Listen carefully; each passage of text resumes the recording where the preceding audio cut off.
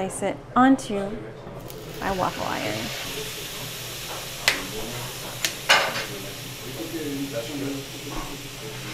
Now we're going to flip it over, place it onto our plate. And I'm going to come with my milk chocolate. I'm just going to start by pouring that over.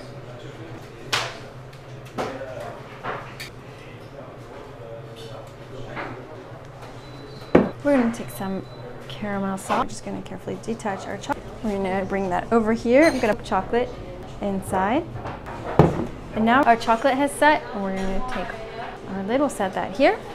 We'll come over to all of our peanuts on there. Chocolate, press that on. I'm going to freeze bone pastry tip using the just cut out the end. We're going to use that to nice caramel drizzle. Okay. You can find all the information about this recipe on